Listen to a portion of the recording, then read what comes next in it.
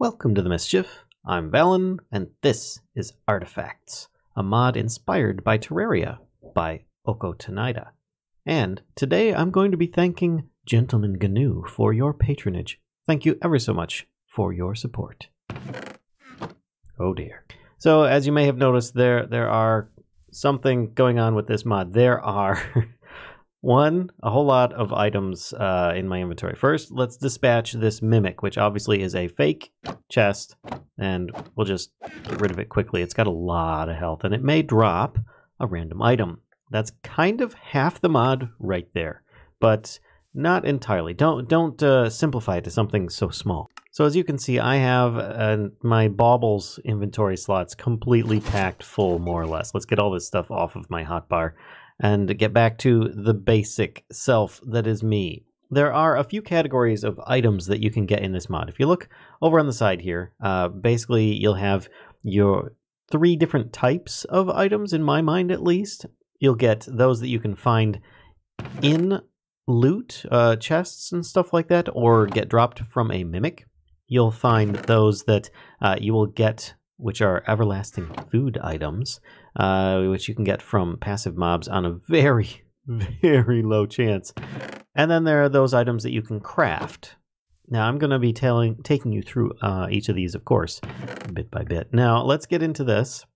I've got a little bit here. I just got a shiny red balloon. And any of these items, if you want to know what they do, all I need to do is hover over them.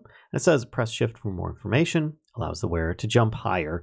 And that's basically what it does. I mean, it's pretty straightforward stuff. I've got one here that will go into your bauble slots. Some of them will overlap others and will not work together.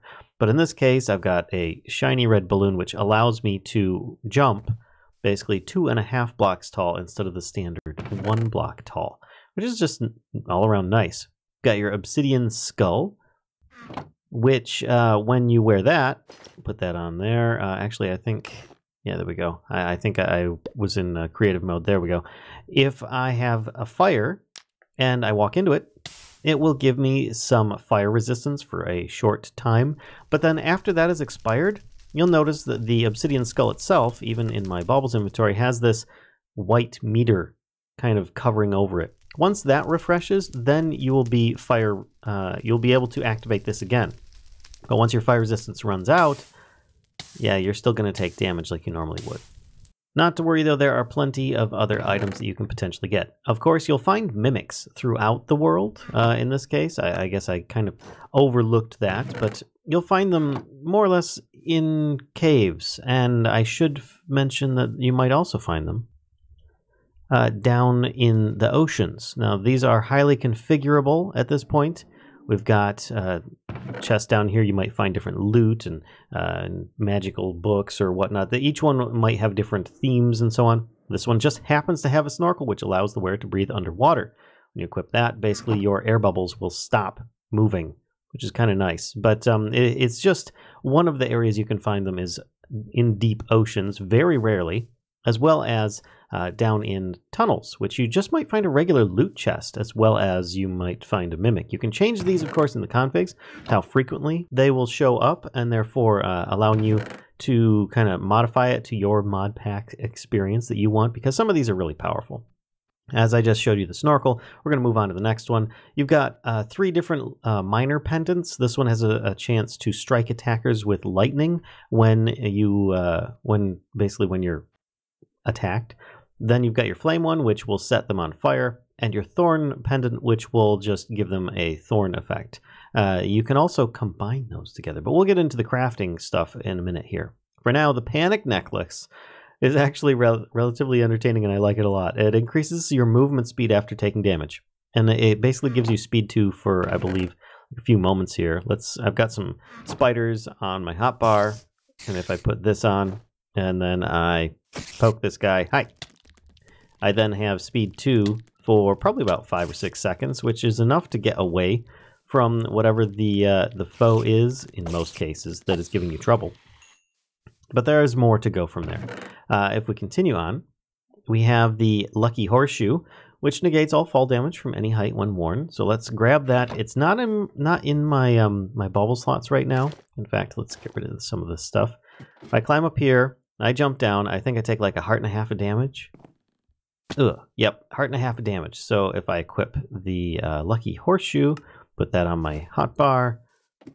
There we go. Put it in my baubles slot, rather. Jump down. No damage taken whatsoever. It's just really nice. I mean, some of these ones are relatively just entertainment value, but other ones are very useful. Like the Cobalt Shield prevents knockback from all attacks when worn, which I feel I should mention how that works because it can be confusing. If I have a spider attacking me, actually, let me have a little nom of some food. If I have a spider attacking me, it's still going to push me. Let me put on some armor so I can last a little longer here. Let's put down a spider, poke it. It will still push me as an entity would. You know, like if I'm shoving it, it can shove me. But you notice I'm not being pushed by its attacks. That's pretty much what it's going to allow you to do. So you still can be pushed by entities, but you will not be knocked back by the damage that they cause, which is just nice all around. Then we come to something here called a cloud in a bottle, which I think you guys have probably recognized most, if not all of these from Terraria, which is absolutely fantastic. I love this mod quite a lot, actually. It's a lot of fun. It allows the wearer to double jump. So let's put this on my bauble slot, and then I can, let's go over here, and then you can see I can double jump, which would allow me to get up 2 block heights. It's not as good as the balloon, but if you combine the two, because the balloon allows you to do 1 or 2.5 block jump, if you remember. There's the balloon right there.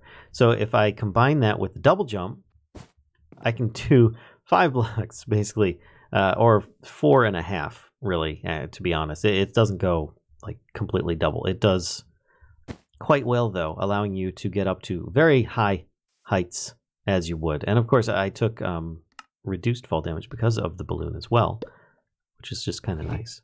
Now next to that we've got probably the most overpowered item in all of this mod, and that is the whoopee cushion. Basically, here, I will show you guys what this does. You equip it, and it allows you to fart. More frequently. That's pretty much all it does. There's no crafting recipes for these things. They're all drops. I imagine you could probably install a mod that would allow you to add crafting recipes for these, but by default these don't have them. Then you've got things like Feral Claws, which increases your attack speed, and your Power Glove, which increases the melee attack damage. So if I were to put these on, there we go, and you notice these go in like the little charm slot. They can be used together. So one goes on one hand, one goes on the other. So you can see I now have a green claw and I have the yellow glove, or the golden glove. So therefore, if I were to swing, let's aim at the sun here, you can see how fast my swing speed is with the sword. If I take this then off, you can see how slow it normally is to recharge. So it will definitely help increase things. And of course, the other one just more or less gives you damage bonus. Your Magma Stone causes the melee attacks to inflict fire damage. So even if I have a spider here, and I've got the Magma Stone equipped, which, yes, it shows up as a little fist icon. When I punch this guy, it sets him on fire. That's pretty much it. And of course, it'll work with any of your melee attacks that you use. In this case, I use the sword as well. All right, then we've got probably another really tremendous item here, the Drinking Hat. It decreases the time it takes to drink drinkable items when worn, which well, here, let me get a little bit of water. I'm just going to get some water bottles. You can use this with any of the drinkable potions, but it's just really good to demonstrate a little bit here. You notice that I have a diamond helmet. Let's take that off. You guys can see what this looks like on my head. Yes, it's a bit silly. It looks like I've got a couple of cans of soda strapped to my head like I'm going to some kind of football game or something like that. But if I put on my diamond helmet, it just overlaps the texture, which is pretty cool. So, and it works with most helmets quite well, in fact. And therefore, if I wanted to, I could drink my water bottle. That's it. That's how fast it is. It's not sip, sip, sip, sip, sip, sip, sip. No, it's just sip, sip, and it's done. Very nice item, actually. I like that one quite a lot. Very useful. Now, before we get to the Star Cloak, we're going to come back to the Star Cloak, because that one is just really, really strong in my mind. But the Night Vision Goggles grants the wearer night vision, and it looks fabulous. And the Pocket Piston.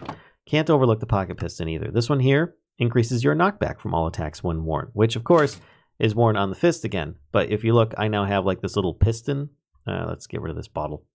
I have a piston on my hand as a glove instead, which I think is extremely appropriate. But with this, I can also put the night vision goggles on. There we are. Very lovely look. They look great. I mean, I look actually really creepy and disturbing. But let's put this down and knock about a spider with my melee attacks. See, I've got a really good knockback effect with this now. I mean, it's not like knockback 10, but it is really good. It's really good. I like it quite a bit. There we go. Let's finish him off. And of course, you can tell that I'm wearing the night vision goggles because I can see through the water very easily. I had that night vision effect on earlier at the beginning of the video when I was wearing that, and it kind of got stuck on because I keep on switching back and forth between creative and non-creative mode. Now, the Star Cloak. This is a bit gaudy looking. Those that are familiar with Britannia might notice that this is relatively similar to some of the cloaks in that mod, but it also acts like, of course, the Terraria items. Now, if I grab a spider here and I start punching this guy, let's just empty my hands out. There's a chance that, oh wait, did I equip it? Yes, I did. Okay, oh, I looked away. Let's back up a little bit and you might be able to see that we've got some different stars coming in from above that are just shooting down and destroying this guy. We eat a little bit of food and we'll drop down the spider, poke him again. You guys might be able to see the different star effects coming down and doing a little bit of damage on him. Which, yes, they might attack enemies in an area. It's just really cool that that would affect that. It can be very strong. I don't know if it works like in very small areas or not, like underground or whatnot, but I'd imagine it probably could. Or at the very least, it's just really, really fun to play with. As most things are in this mod. So let's put that away. And these are all just items you can get from loot chests, from mimics, as you saw before, which are very dangerous. In fact, they come at you relentlessly and will chomp the heck out of you. So you're going to want to make sure to take them out quickly. They have a lot of health as well, but then they drop at least one loot item. And even if you have looting, it still will only drop one loot item. So therefore, that is something to take note of. Let's get into the craftables. If you craft those 3 minor pendants together, you get the Pendant of Ultimate Wrath, which when worn has a chance to do all 3 of these effects, which is a Lightning Strike, Fire, and just Thorns effect, which if I put this on, let's see here. Actually, I think it's just when I'm attacked. So if I bring a spider here and he starts attacking me, he has a chance of, yep, being set on fire, being lightning struck, or just getting a thorn effect. There we go. Damage on all the above, which that's just really, really strong. But of course, you'd have to get all 3 of these together in order to make that one. So let's get that off there.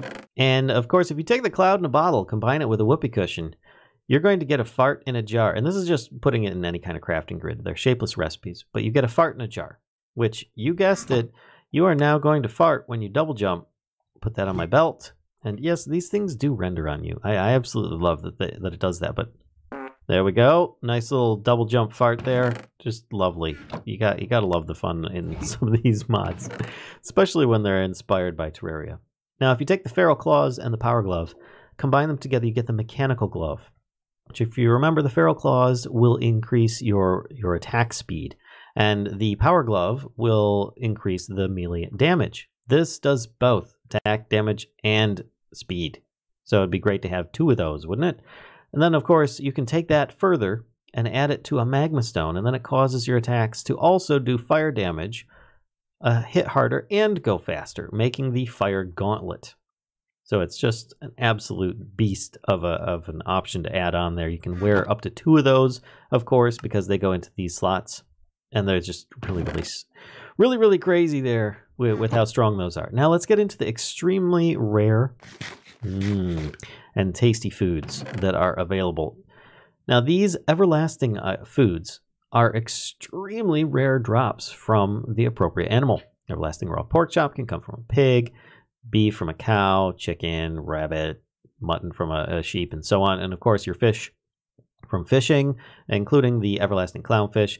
Now, any of these ones up here, you can cook them and get the cooked version. So, for instance, if I look in JEI, you just cook it, and you'll get the everlasting cooked version, which is that much better with how saturating it is. It's just like eating the regular product. Now, you can take those, some of those a little further, but the ones that don't do anything is the everlasting clownfish cannot be cooked. The everlasting rotten flesh, that's right, you can constantly always eat rotten flesh, will give you that chance of getting hunger if you so desire. And the everlasting spider eye. Yes, you can poison yourself anytime that you want now, everlastingly. And then we've got the everlasting cooked rabbit. If you take that, you can combine it with a regular carrot, regular potato, regular mushroom, or the spotty one. In a bowl, get everlasting rabbit stew, just like this. And that's what I've been eating. And it does not like yield some kind of empty bowl or anything like that. No, it just gives you wonderful saturation in food supplies. It's just really good. And there you go. It may be a rather powerful and at times strange mod, but I find it quite entertaining and a lot of fun. If you guys have been enjoying this, please be sure to give a like, comment, subscribe, and I will see you all on Twitch, 10 p.m. UK time most nights. Check us out there. We'll see you then.